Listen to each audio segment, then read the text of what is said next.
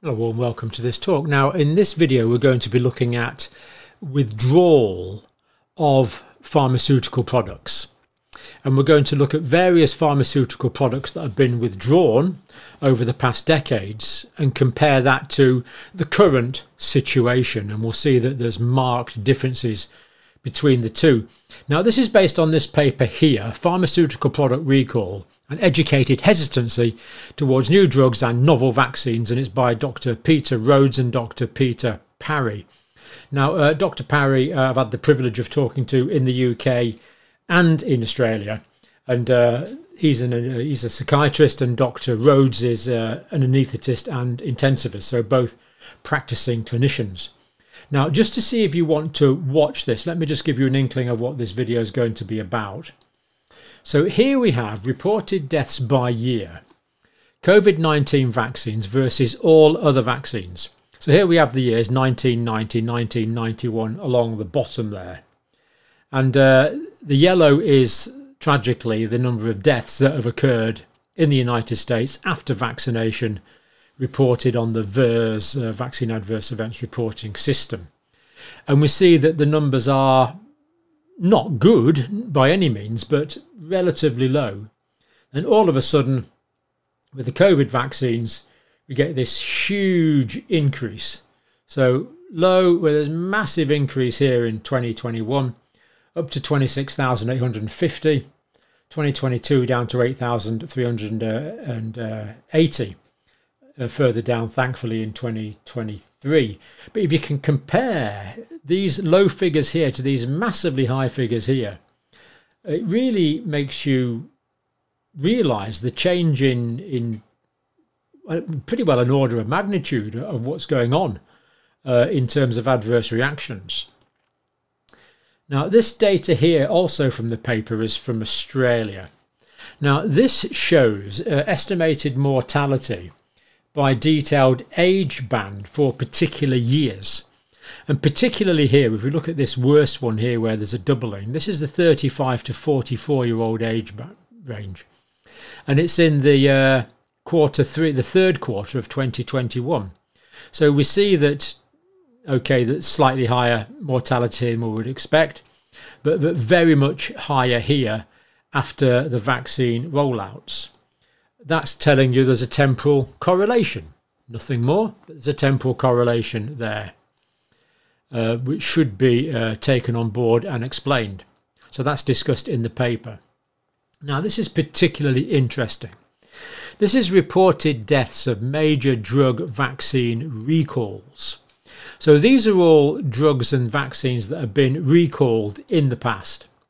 So here, for example, we see polio vaccine, Cutter incident of 1955 resulting in 10 deaths, not going to go into the detail. Swine flu vaccine 1976, reported deaths for major drug vaccine recalls that caused the recall. So here we see 10 deaths, 53 deaths, 94 deaths.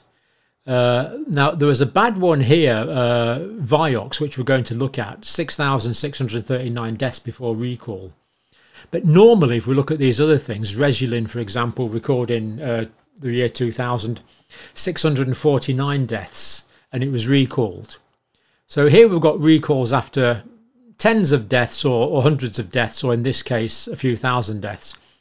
COVID-19 vaccines, 2 years on the go and yet to be recalled, 37,544 reported deaths from the Vaccine Adverse Events Reporting System, and this, the FARS, that's the FDA Adverse Events Reporting System. So we see this huge discrepancy.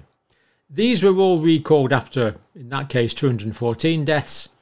This was recalled very badly late after 6,693. It was probably more, actually.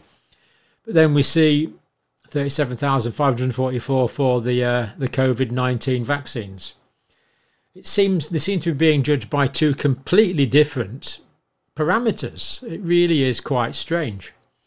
And then this graphic here, this is suspected deaths per million doses of vaccine. So the red is deaths for a million doses in red. and the blue is the doses in millions actually given. So for example, here we see influenza during this time period. So this is the traditional vaccines here. It's going from 2006 to 2021.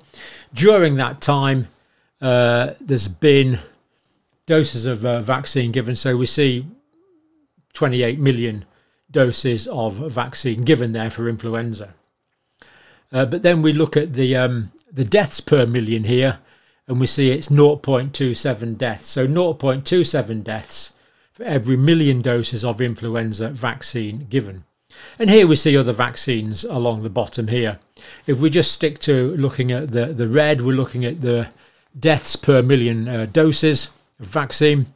So hepatitis B, for example, 3.13 deaths per million doses of vaccine. But then when we go into the COVID vaccines, yes, there's a lot given in blue, but look at the death rate between 18.45 and 26.85 deaths per million doses. Now, the discrepancy here is that it depends if you count vaccines distributed or vaccines actually given.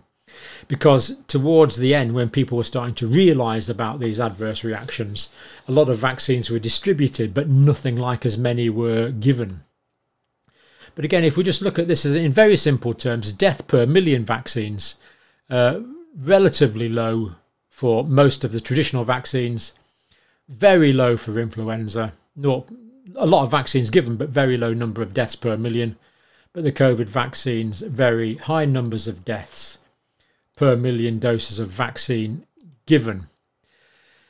And I'm afraid it's even worse when we look at the age here. So here we have what we have here in red is adverse events, the numbers of adverse events for particular age groups below 2 to 4, 5 to 11.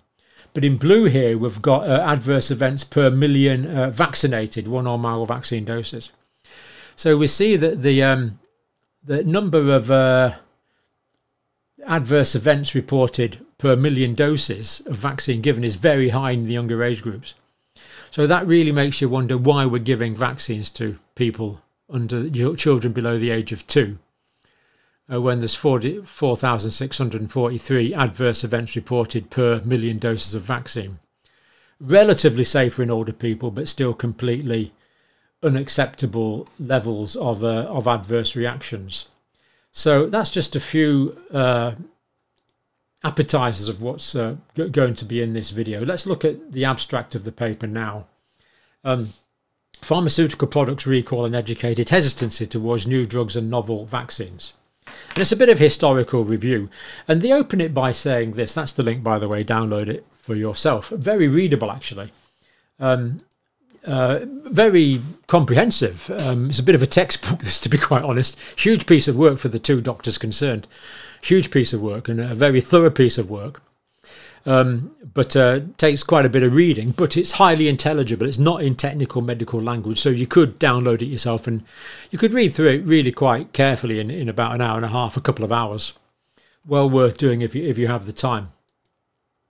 So pharmaceutical product recall and educated hesitancy. Now, educated hesitancy here means educated hesitancy is not saying, oh, I don't want that. It's saying, in this case, you know, I'm not really sure I want an mRNA vaccine because it's in a lipid nanoparticle, which do have a level of intrinsic toxicity.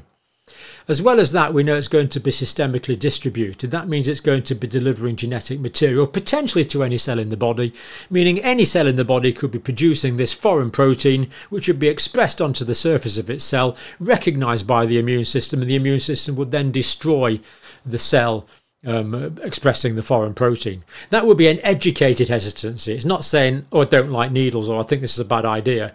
It's giving very precise reasons as to why it's a bad idea. And of course, it's also giving another very precise reason is data just like this, which shows the massive increase in reported deaths by year when the COVID vaccines were rolled out compared to all other vaccines. So that to me is not unreasonable hesitancy, it's educated hesitancy. So that's what this is talking about. And they say of the many pharmaceutical products launched for the benefit of humanity, and we agree, These are doctors, for goodness sake. They're not anti-medicine. A significant number have had to be recalled from the marketplace due to adverse events. So yeah, drugs are great. Giving the drug for the right indication is totally wonderful. Drugs are brilliant. You give them out every day at work for huge amounts. Of course, ethically, you only give it if you're completely happy with it. You know, one of the most satisfying jobs you can ever do in clinical practice is to give someone intravenous morphine, and you can just see the pain draining from their face. It's wonderful. Drugs are great, absolutely wonderful thing to do, but some are unsafe enough to be withdrawn. Now, the authors here did a systematic review, 1953 to 2013, and they found that there was recall of 462 pharmaceutical products. Quite a lot, really. In our current and remarkable period of medical history, direct quote from the article. I like the wording. It's a very nicely written article.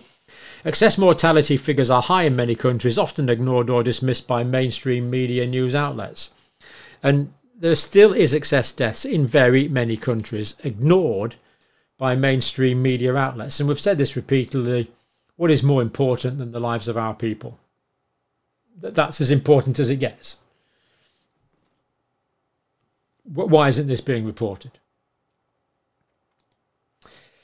This excess mortality may include adverse events caused by novel pharmaceutical agents.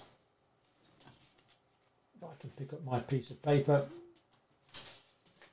By novel pharmaceutical agents that use gene code technology. Notice they say this may include adverse events. I would say the onus of proof is on those still seeking to encourage use of these products to say that they're safe. So it may include that. Now, the results from their study, paralleled with past drug withdrawals, the gene-based vaccines, including distortion of clinical trial data, with critical adverse events data absent from high-impact journal publications. So evidence that shows things like this is noticeably absent from high-impact journals. Evidence that shows increased deaths in young people. Evidence that shows how readily drugs were withdrawn in the past.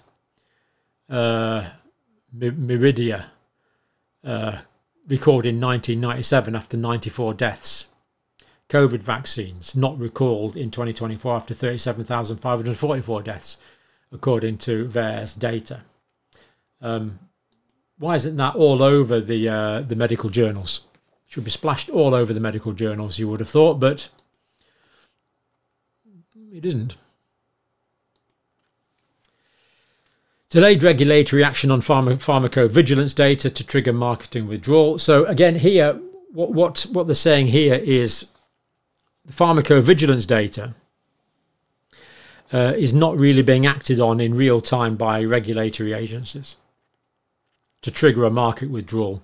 Because I would have thought that this data is more than enough to trigger a market withdrawal compared to others. Unless human life is considered more expendable these days. I don't know. How else do you explain this difference? Recalls after a few hundred, no recalls after tens of thousands. Really quite difficult to explain. And of course, that's why the authors have written this paper.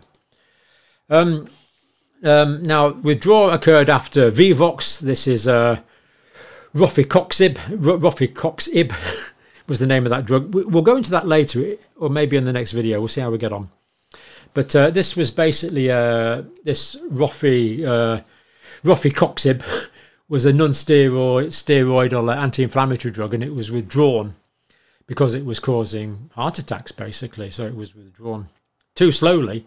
In fact, that's actually the drug itemised there, Vivox, withdrawn after an appalling amount of deaths, withdrawn very late, but nothing like as bad, of course, as the current COVID vaccines, which are still being administered. And anyway, and these things are apparent with gene-based COVID-19 vaccines. So things like distorted clinical trial data, critical adverse events data not being reported, parallels with gene-based vaccines are there, but in the case of the gene-based vaccines, not yet been acted upon. The conclusion of this study, and this is just the conclusion of the abstract really, public health requires access to raw clinical trial data. We must have access to raw clinical trial data. The UK government has this data. The American FDA has this data. The pharmaceutical companies have this data. But the hoi polloi, the common or garden scum like you and me, doesn't have access to this data. Now, fortunately, ordinary people like you and me have brilliant statisticians that will analyse this data for us. Professor Fenton would be analysing it instantly if it was given it. So would Dr. Craig and other people of Jessica Rose. People of very high calibre would analyse this data, and we would have real results. But you're not allowed it. It's not for the riffraff like you and me. This is for the elites. This data can't be sharing data with the hoi polloi. Whatever next. Whatever next.